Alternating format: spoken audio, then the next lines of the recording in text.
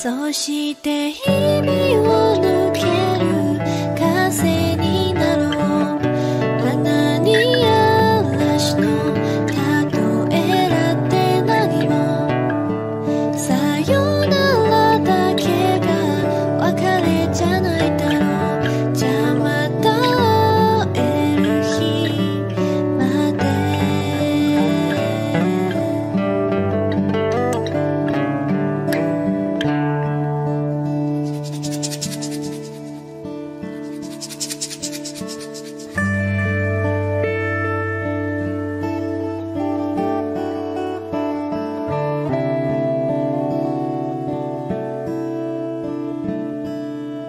痛みと悲しみを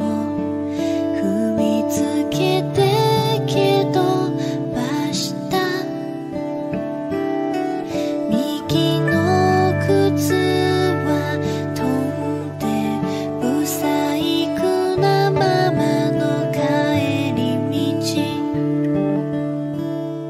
君が笑った。君は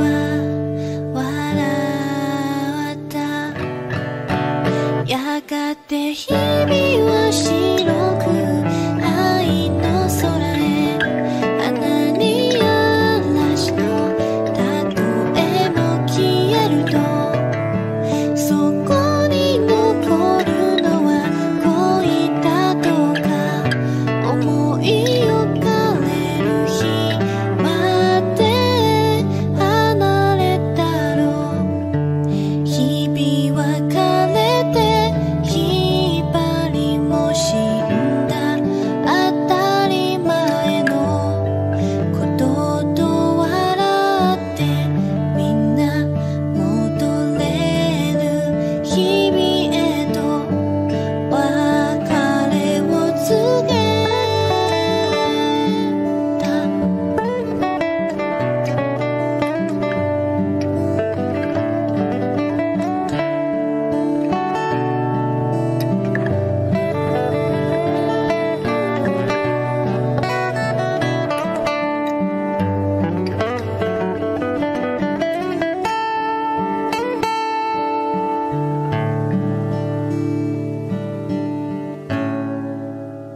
そして日々を抜ける風になろう。花に嵐の例えらって何も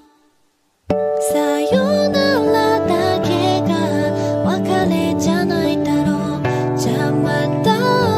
会える日まで。君が目を閉じて眠る日も花を荒らして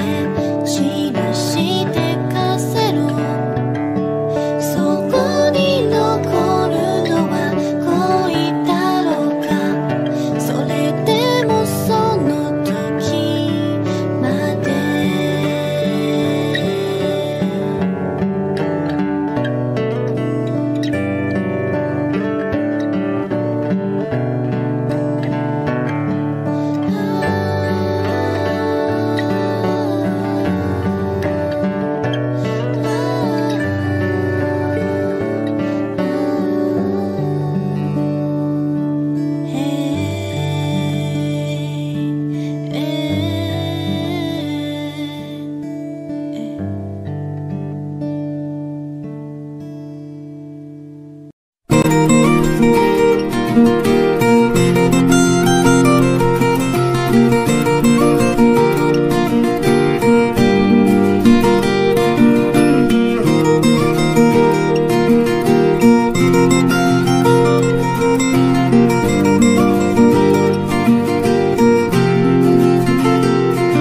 あのね、私実は気づいてるの。ほら君が言ったことあまり考えたいと思えなくて忘れてたんだけど、桃的にも動的に妄想的に生きて衝動的な焦燥標語的なままじゃダメだったんだ。きっと人生最後の日を前に思うのだろう。全部言ったりなってほしいけど、いつか人生最後の日、君がいないことをもっともっともっともっとちゃんと言って。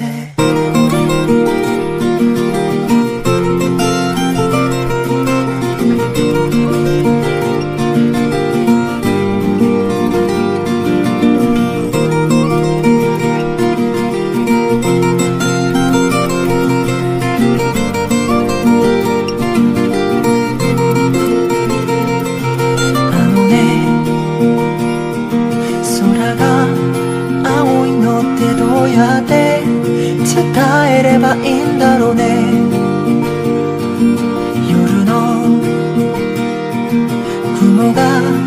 高いのってどうすれば君もわかるんだろう。言って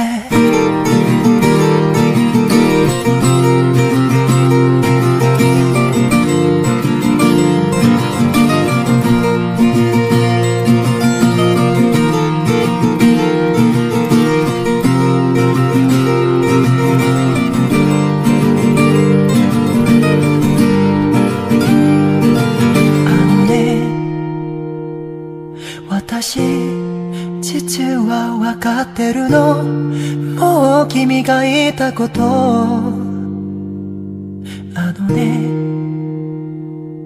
わからずやって言うんだろうね。忘れたいんだけど、もっとちゃんと言ってよ。忘れないよ、メモにしてよ。明日10時にホームで待ち合わせとかしよう。ボタンは散ってもあなた、懐かさっても全部忘れちゃだ。口出して声に出して君が言って、そして人生最後の日、君が見えるのなら、きっと人生最後の日も愛を歌うのだろう。全部無駄じゃなかったって言うから、いつか人生最後の日、君がいないことがまだ信じられないけど、もっともっともっともっともっともっともっと君がもっともっともっともっともっとちゃんと言って。息を潜めて膝を丸めて、締め切った窓の外泣き出した空、かすれた声で君の名前を繰り返すのはもう終わりにしよう。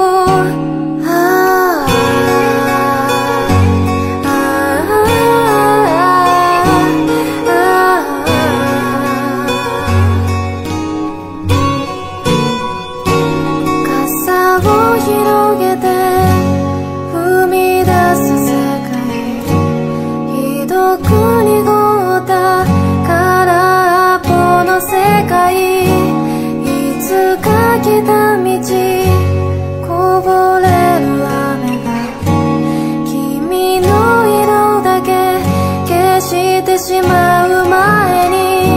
ずっと君のこと探してしまう。今にも落ちてきそうな空を見上げてはまた一人で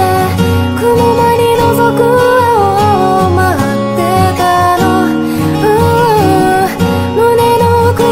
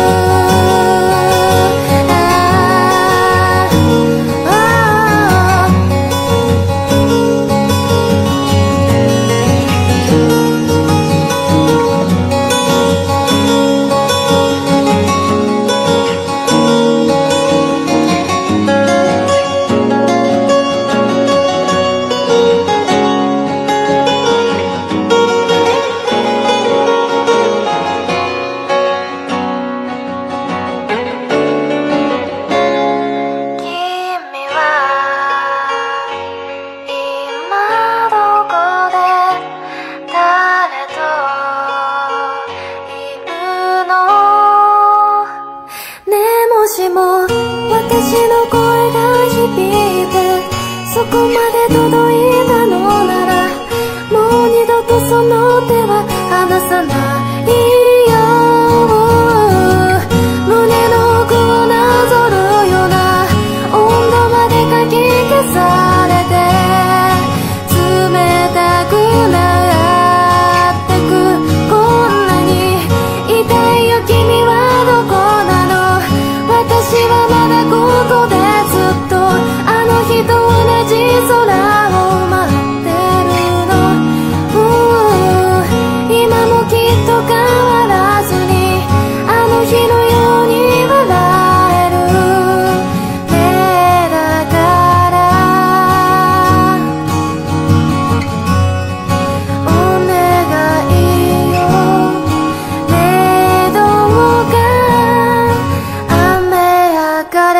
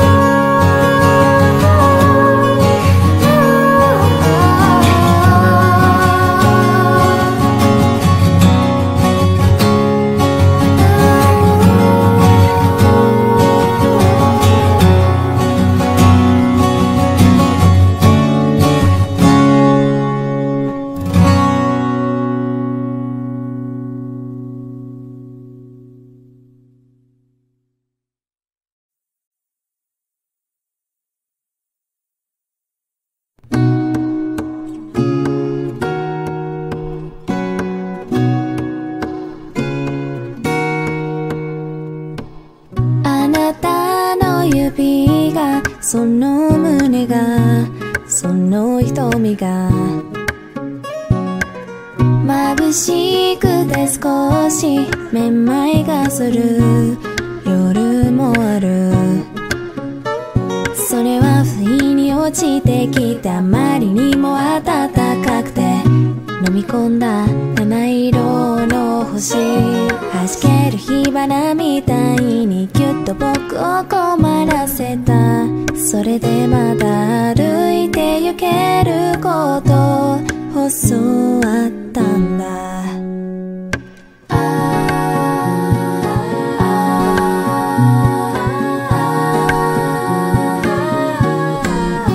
神様どうかどうか声を聞かせてほんのちょっとでいいからもう二度と離れないようにあなたと二人あの生産のように結んで欲しくて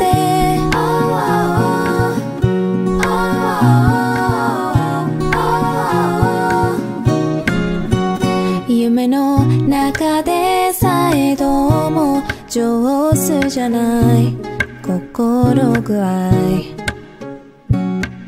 気にしないでって嘆いたこと泣いていたこと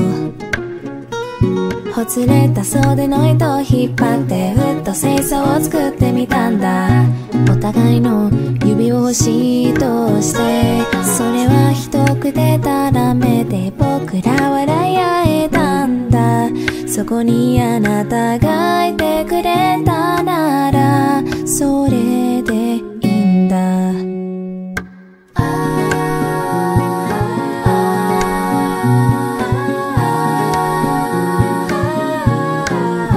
今ならど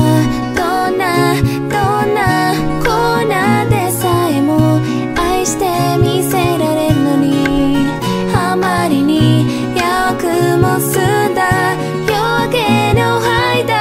ただ目を見ていた淡い色の瞳だ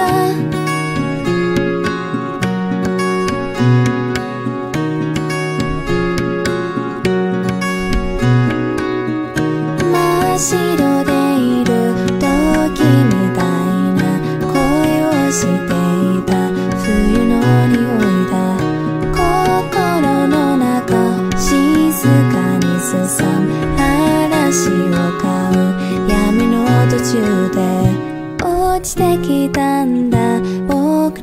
上にきらめく星泣きそうなくらいに触れていたんだ。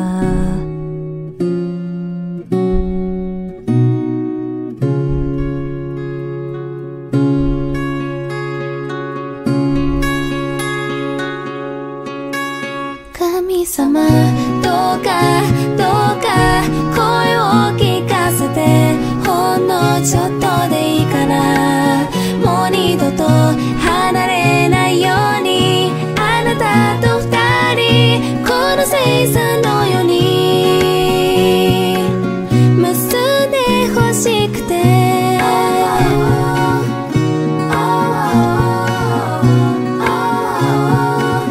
結んで欲しくて、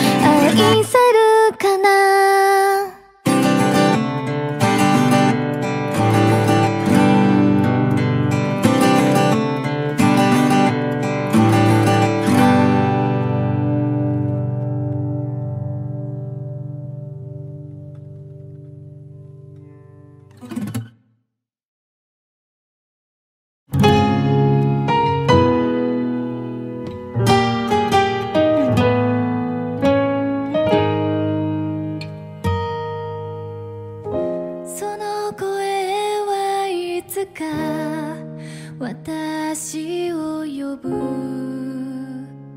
約束の響き、目覚めた朝に新しい風を連れてそっと香るの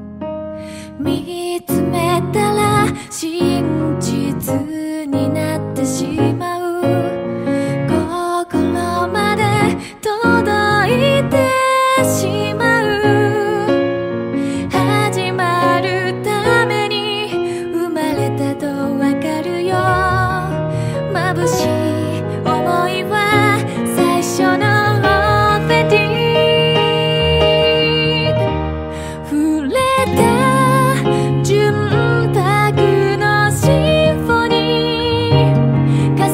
重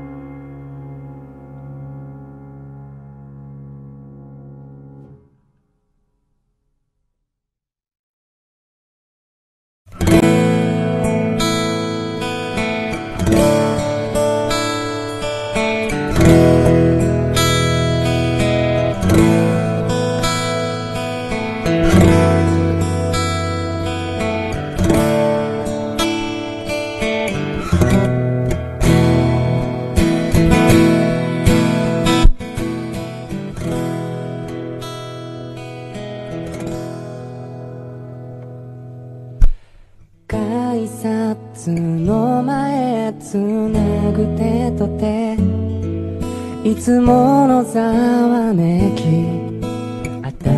新しい風明るく見送るはずだったのに、うまく笑えずに君を見ていた。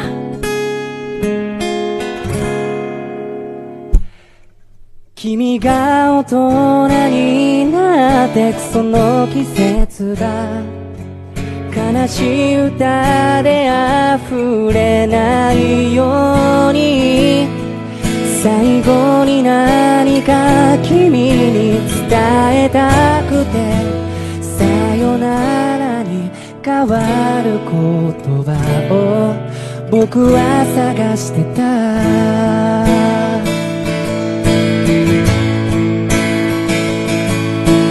君の手を引くその役目が僕の使命だなんてそう思ってた。だけど今分かったんだ、僕らならもう重ねた日々がほら導いてくれる。君が大人になってくその時間が降り積もる間に僕も変わってく。例えばそこにこんな歌があれば、二人はいつもどんな時もつながってゆける。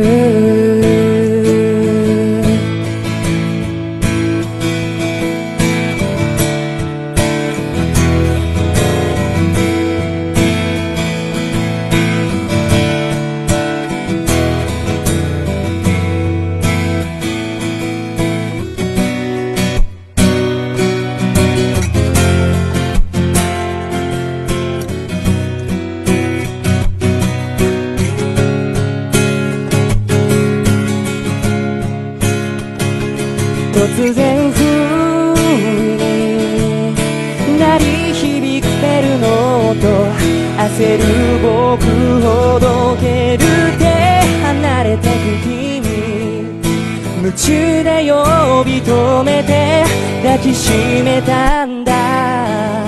君がどこに行ったって僕の声で守るよ。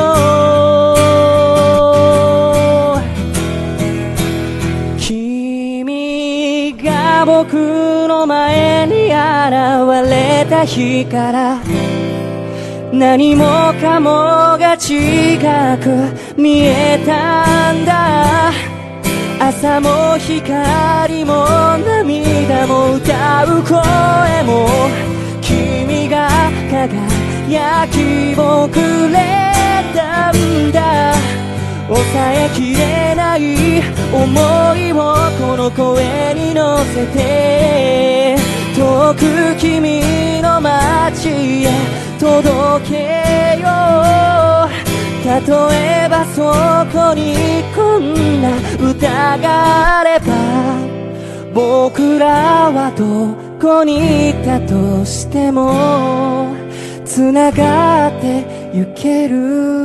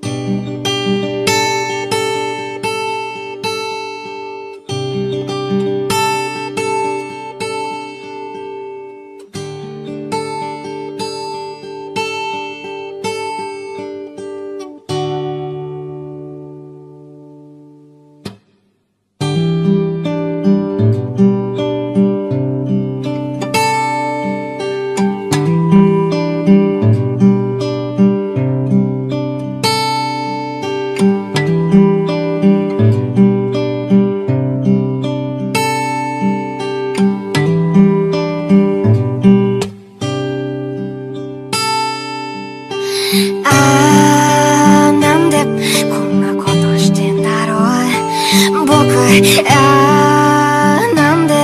あいつばっかでさ、もう僕の限界だよって。ああまたこんなこと言っちまったな。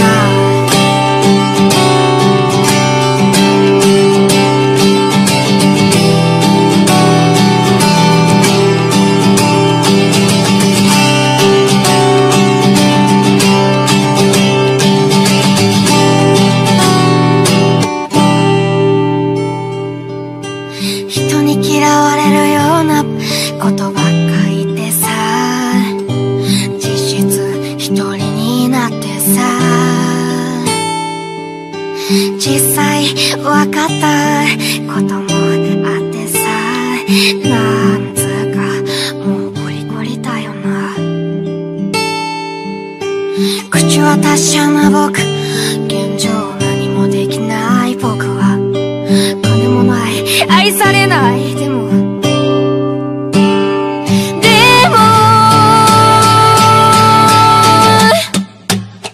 これで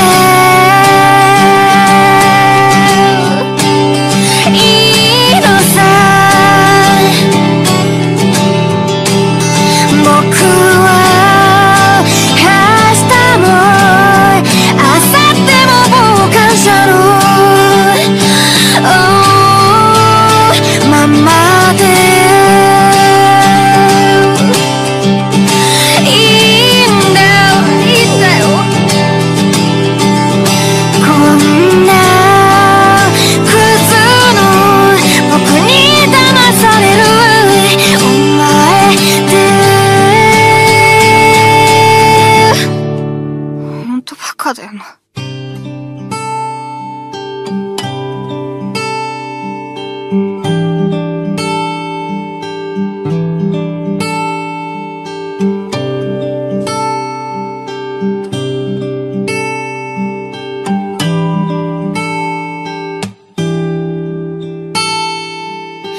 大好きだよ、そんな言葉。嘘、特に女子お前あの子にも言ってたよな。相棒だか相方だかなんだか知らないけど、勝手にしてろよ。本当笑えるよな。わたぼこリンみたいな言葉に侵されて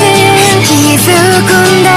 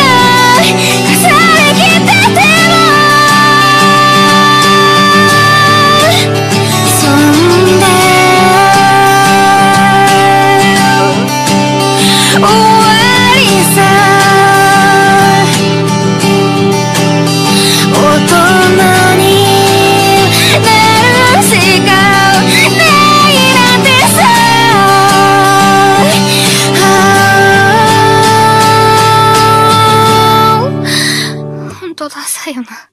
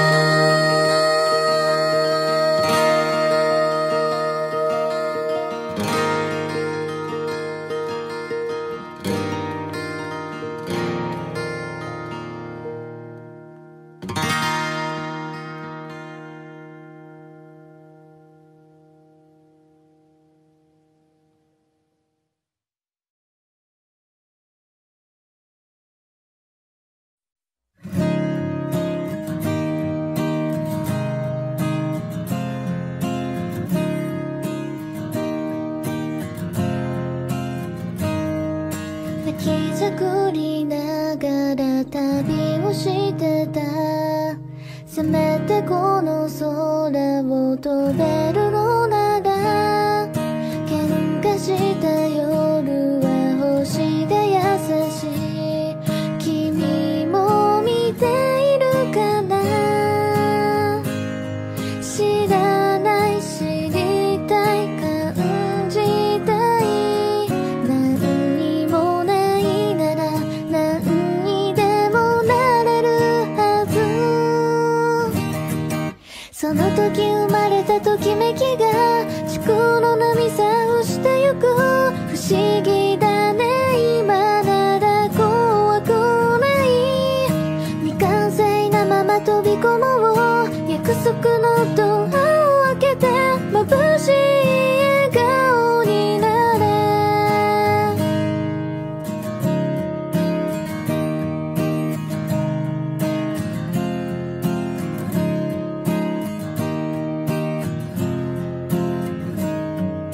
名前などまだないかけらたち。呼ばれるその日をただ待ってる。長い眠りから目覚めるように君に会いたいんだ。リズム、メロディ、ハーモニー、湧き上がる愛で触れて奏でる未来。その時芽生えた衝動に記憶さえもシンクしてゆく。ありがとうを何度も叫びたい。未完成なままそれでいい。約束の歌を連れて私よ私になれ。それは始まりの法則。小さな輝きが集まって一つになる。今夢の行く先へ走り出す。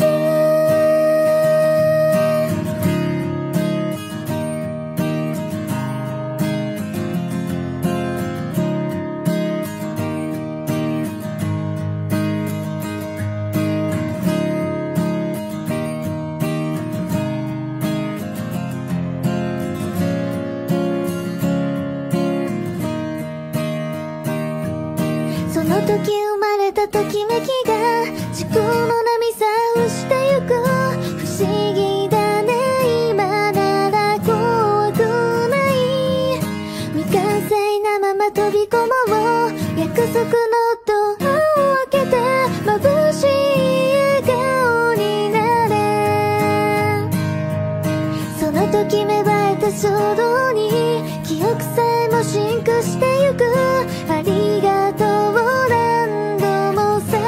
びたい。未完成なままそれでいい。約束の歌を連れて私よ私になれ。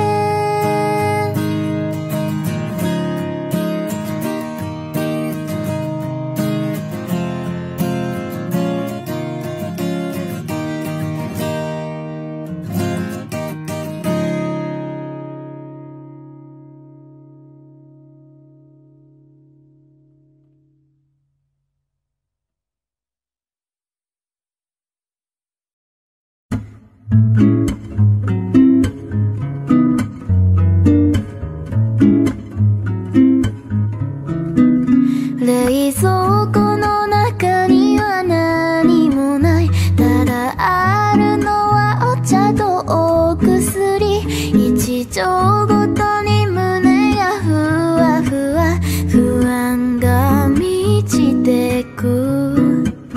iPhone 鳴ってるその指先もベタベタと粘る髪の毛も何一つ綺麗なもんなんてあるはずもないな。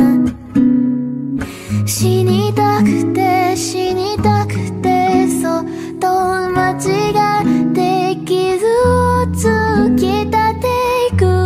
指は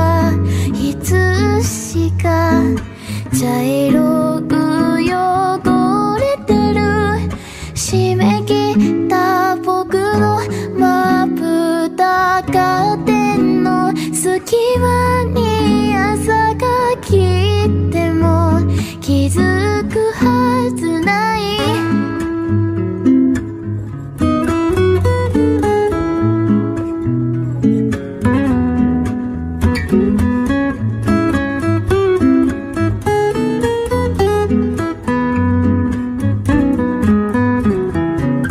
友達の絵にも高雪も本当のとこ人のことなど気にしてる暇もないくらい忙しそうだしな。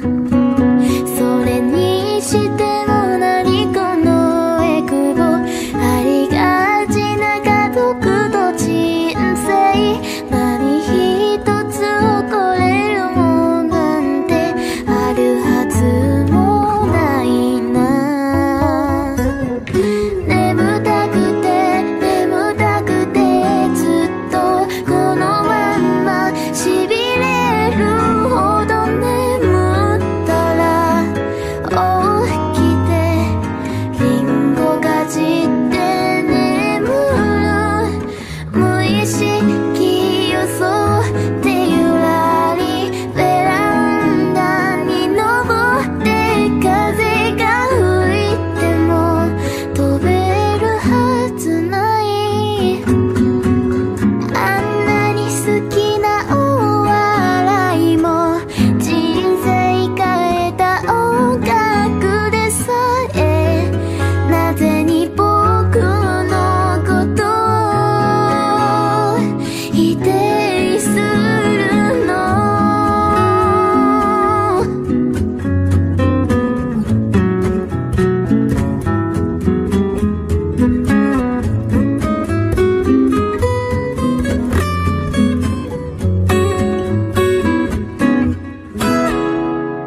死にたくて死にたくてそっと間違って傷をつけた手首はいつしか茶色く汚れてる。締め切った僕のまぶた画面の隙間に朝が来ても気づ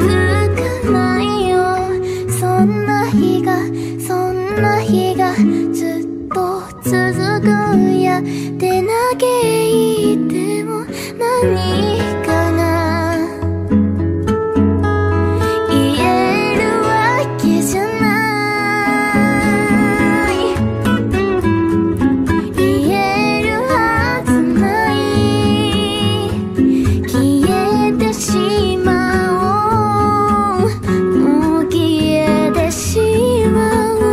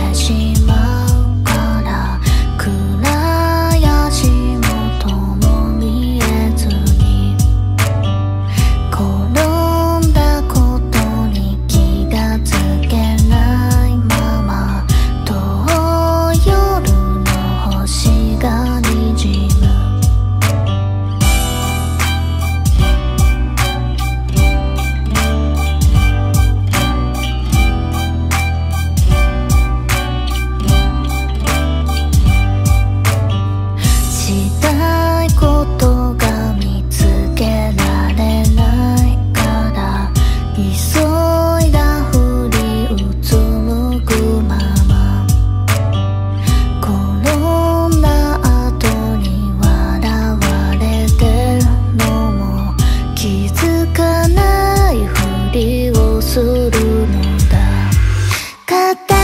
のない歌で朝を描いたまま浅い浅い夏の向こうに冷たくない君の手のひらが見えた淡い空明けのホタル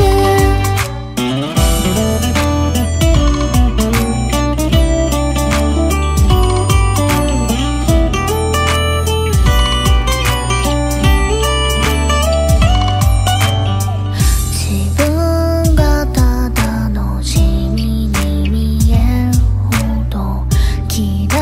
いなものが増えたので地球の裏側へ飛びたいのだ無人の駅に届くまで昨日の僕に出会うまで胸が痛いから下を向くたびに君がまた遠くを行くんだ夢を見たい僕らを汚せさらば昨日より咲く日の花水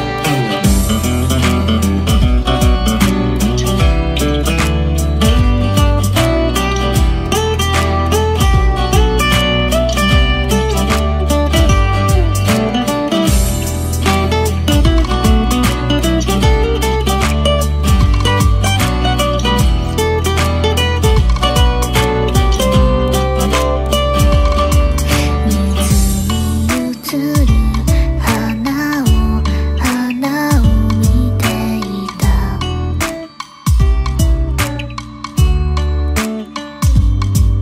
水に霞む月を見ていた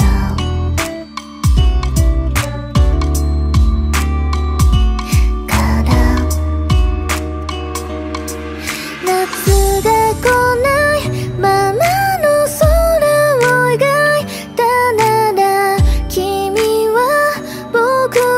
笑うだろうか明け方の夢浮かぶ月が見えた空朝が来ないままで息ができたなら遠い遠い夏の向こうへ冷たくない君の手のひらが見えた淡い朝焼けの夜空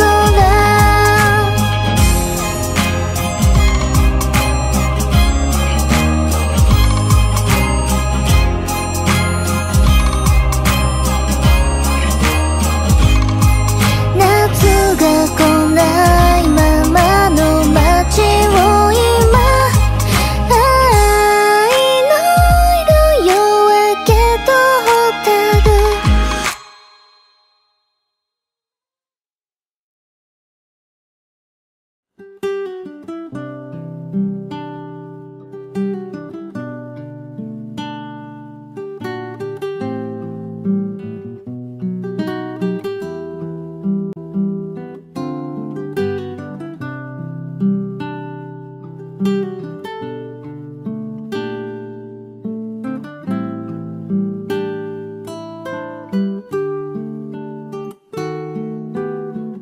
面倒だと思いながら君は僕にキスをした泣き止まない雨は穏やか傘を閉じて蓋に濡れたその声にもう少しだからだ痛いな愛してる今少し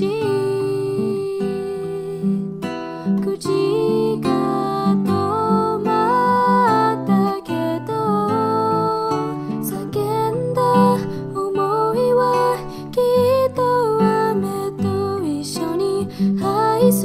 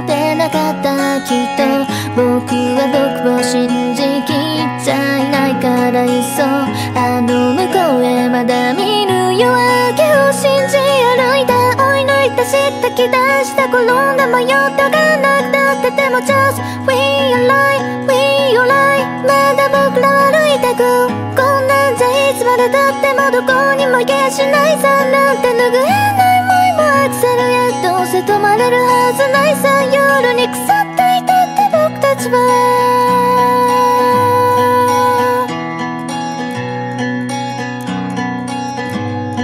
間違いなく明日に向かっていく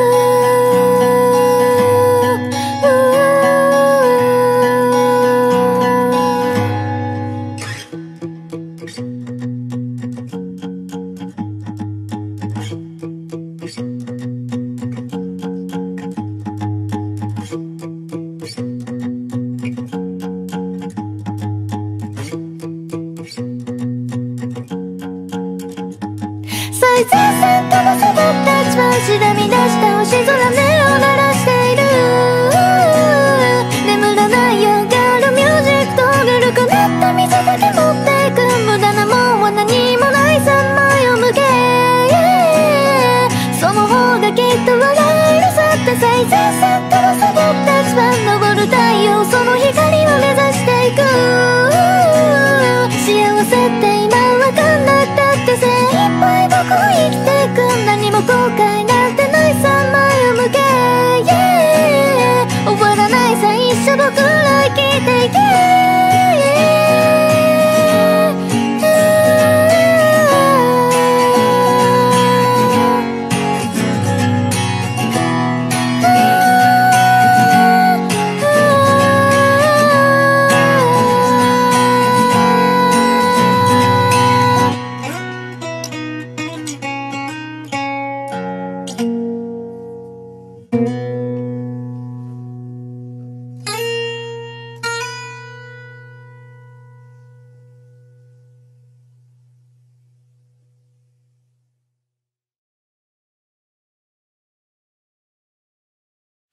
少し歩き疲れたんだ少し歩き疲れたんだ月並みな表現だけど人生とかいう長い道を少し休みたいんだ少し休みたいんだけど時間は刻一刻残酷と私を引っ張っていくんだ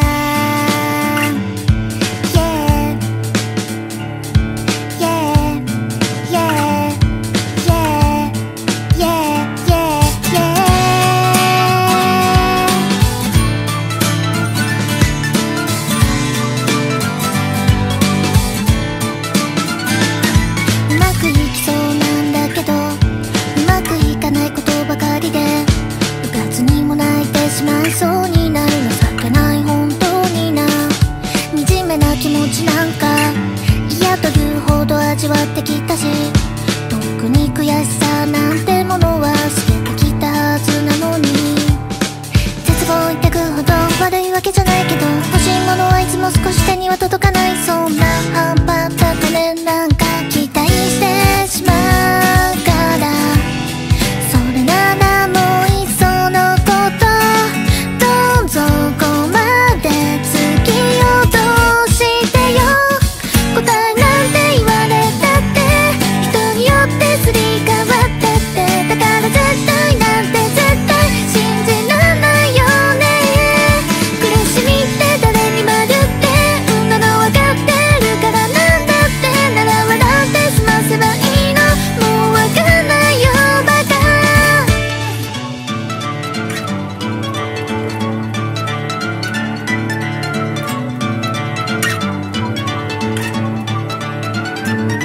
散々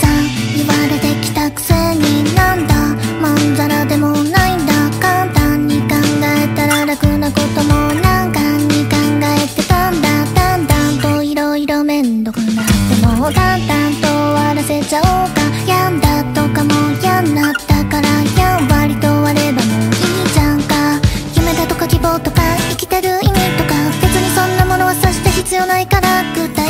的で分かりやすい機会をください泣き場所探すうちにもう泣き疲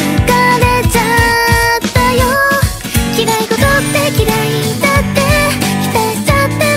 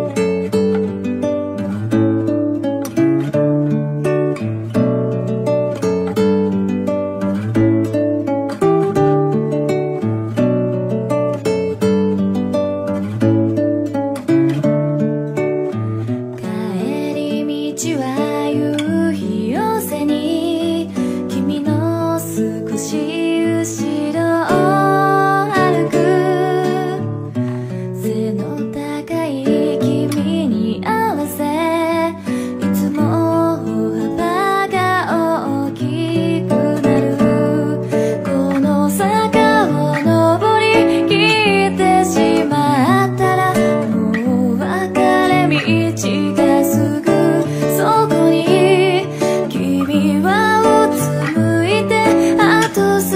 しだからとかも見ず私に手を差し出すありふれてる幸せに恋したそんな時が今も優しくて振り返ればその手がすぐそこに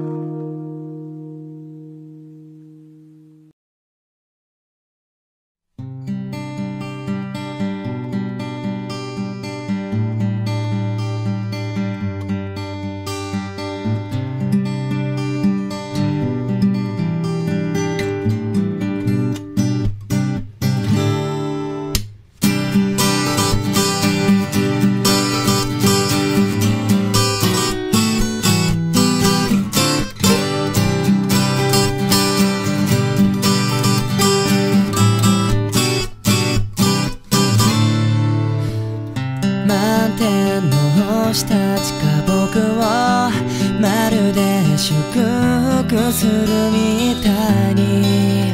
瞬いているよ。満点の答えなんて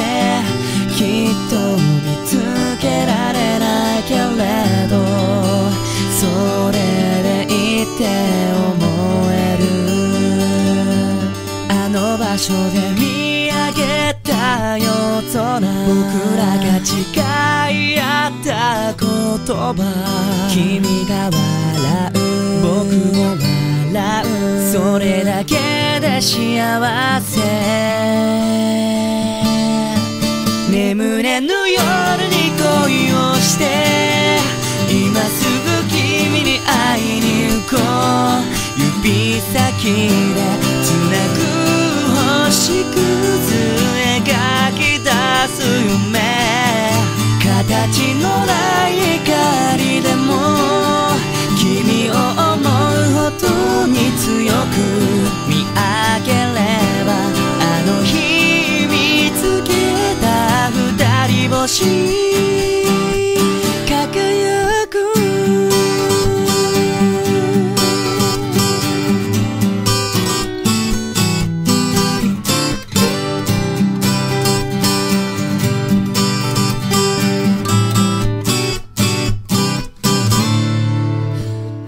何回も何千回でもきっと言葉にできなくて飲み込んでしまう。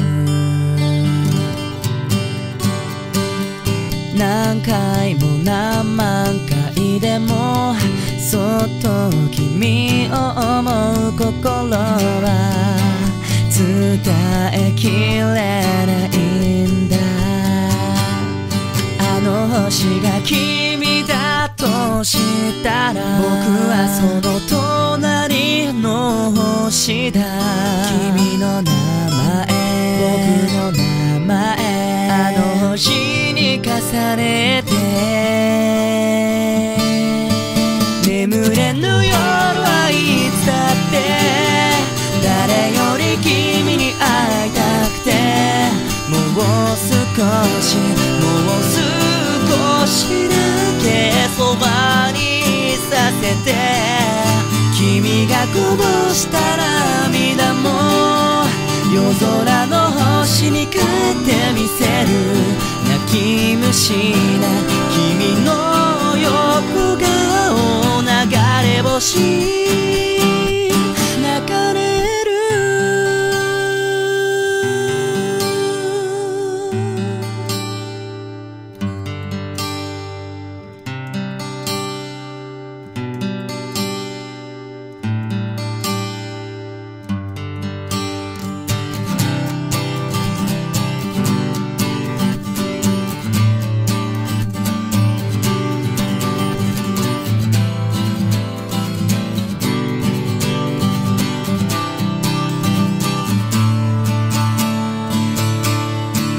眠れぬ夜を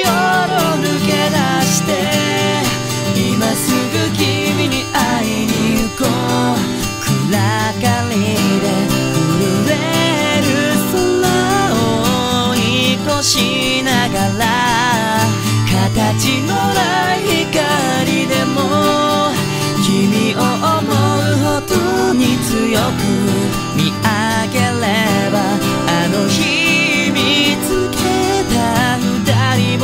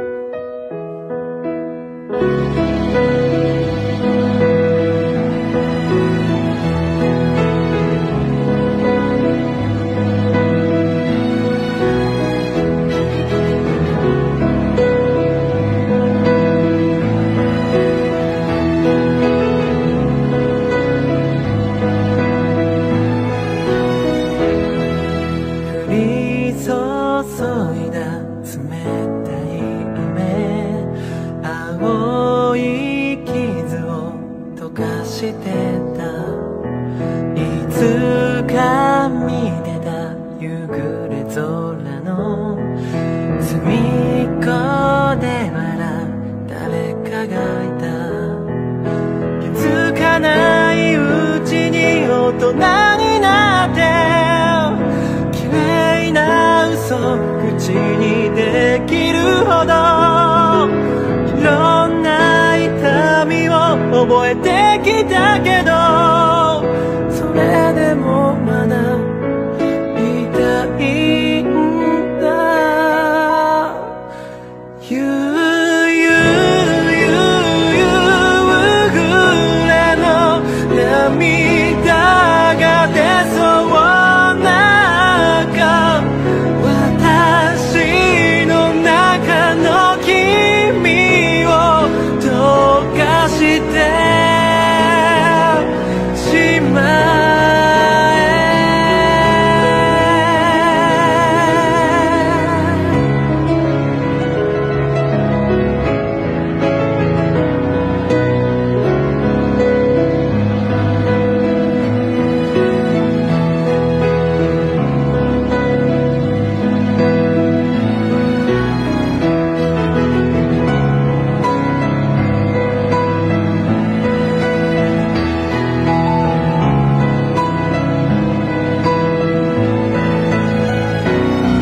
私の体中君の傷跡で溢れているからもう進めないよね消えて消してよそう願っていたのにどうしてこんなにきつく抱きしめてるの